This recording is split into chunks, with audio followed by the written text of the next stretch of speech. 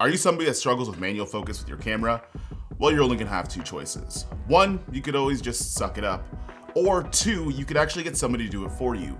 And what makes it easier to do is by using, well, this. Today's video is going to be about the Axoon FC01 follow focusing system. This is a really useful tool if you guys are trying to dial in your manual focus, and at its price point and its function, this is something I recommend for you guys that are in video production or in filmmaking. Let's talk about it. Now, this video is not sponsored by Axoon. However, they did send me the FC01 in order to review it for the channel. In terms of the packaging, the FC01 has everything that you need for this focus system to work in a comfortable carrying case. It has all the necessary cables so you can power the motor to your camera or to an external battery. It also comes with a small battery that you can power the focus control system with, so you don't have to find different ways how to charge this battery on your own. Now, there's also a rod clamp and a 15mm rod here as well, which means if you want to rig this up to any of the cameras that you're using, you don't have to go and buy those parts externally. And it's nice that I don't have to look for external parts in order to mount this onto my camera. I just picked up a new Sirui anamorphic lens, and it's not an autofocusing lens, but it also has the grooves on it so I can hook up the FC01 in order to dial in my manual focus. And I'm also somebody that uses a DZO Vespid primes quite a bit, so this is going to be a handy tool for those situations. Now, if you're somebody that doesn't have manual focus lenses, Axoon actually has you here. They do have a focus ring that you can attach onto any lens, so if you're using something like a Sony G Master lens or any photography lens without those little grooves on the side, you're still able to use this ring on those lenses, and it is compatible with using the focus motor, so you don't have to worry. But what I will say is that when you are getting this ring onto your lens, you want to make sure that it's on the farther side of the Axoon motor. You want to make sure the actual connection point where you put the ring on is far enough from the motor, so when you calibrate it, it doesn't hit it and throw off your calibration, which might screw up the entire thing. And what I do like about this system a lot is that the motor and the control unit are going to be powered via USB-C, which means it's going to be easier to hook up to different things, like powering the motor itself via USB connection into my FX Lion battery, or on the control unit itself when I need to do a firmware update. Now, in terms of the build quality, the focus motor itself is pretty standard. It's made out of plastics and metals that connects onto a 15mm rod that you could hook up into your camera rig. And then in terms of the focus control, it is actually a half metal, half plastic combination.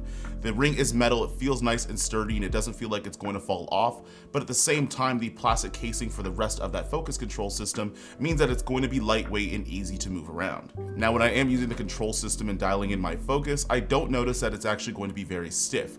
The ring is actually incredibly smooth and easy to use, and I actually really do like using this for my manual focusing. Now, setting up this follow focusing system is incredibly easy.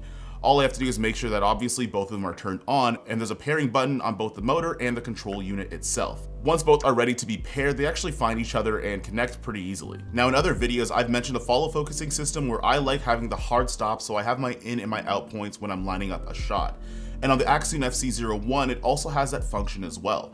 In fact, you can actually program your A and your B point, your in and your out on the motor itself, and as you turn it, it's going to be represented by a percentage, and it's actually not going to go past that point of focus, even if you rotate the ring a little bit farther than where you need it to be. And if you're somebody that's left or right-handed, or you just have a preference, you can actually set the clockwise or the counterclockwise motor function, so if you're turning the ring forward, you could judge whether or not that's going to go close or near focus, and the same thing going vice versa. Now, the latency for this system is actually pretty good, which means that if you don't have incredibly fast-moving objects, it's going to be easier for you to dial in your focus without too much lag.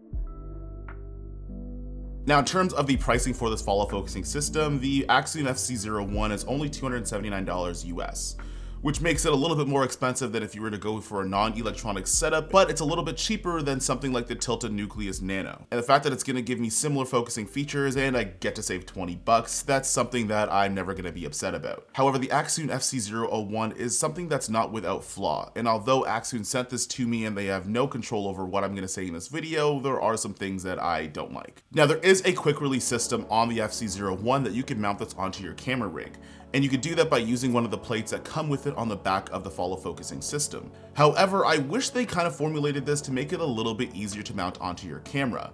It actually took me a little while to figure out what parts I needed or how I needed to configure my camera rig in order to mount this onto the side of my camera. And honestly, the only other thing that I don't like about the Axoon FC01 is the fact that you only pull focus using one hand if you actually want to see any of the screen options. And there's actually no way that I know of that you could turn that right side up to make it easier for you guys that pull focus on your right hand. That being said, if you're somebody that's getting into pulling manual focus majority of the time, and either you're trying to do it yourself or you're just gonna call up a friend, the Axion FC01 is a great tool and incredibly useful that I recommend that you add to your kit. That being said, a special thanks to Axion for sending me this unit for review. It actually kind of took me a little while to do this full review for it, but I do like this system and I will be using it on my future shoots with using a lens that we're gonna talk about in, well, this video over here.